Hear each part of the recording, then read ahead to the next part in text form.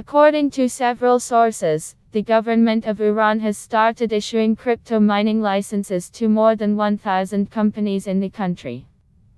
The licenses were issued by the Ministry of Industry, Mines and Trade, which was subsequently the ministry responsible for regulating all of the existing crypto mining operations in the country.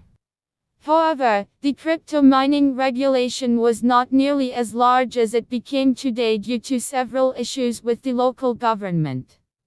You see, Iran has a complete ban placed on cryptocurrency trading activities, making crypto mining an unintended target as well. However, after the country became a hub for crypto mining entrepreneurs, the government had to change its very strict stance to a more forgiving one if it ever wanted to benefit from this new technology. Iran's history with crypto. In the early 2010s, Iran's government introduced a new bill that subsidized commercial use of electricity for the Iranian population.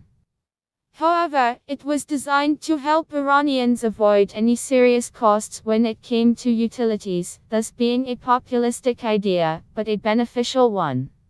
However, after the 2017 crypto boom, Iran started experiencing serious electricity shortages due to increased consumption.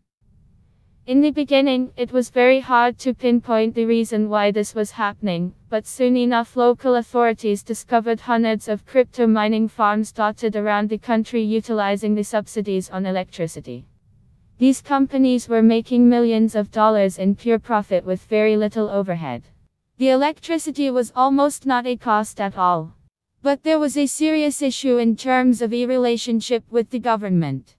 These crypto mining companies were not paying any taxes because they were not recognized as official businesses, not registered with the local authorities, did not possess the license to legally mine cryptos. This led from one misunderstanding to another, but finally culminated into the Iranian government passing a law that recognized crypto mining as an industry, but required mining companies to register with the relevant ministry.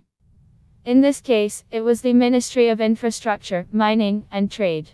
But, despite such a massive legal move, you can read full post on CryptoFans News, link available in text below.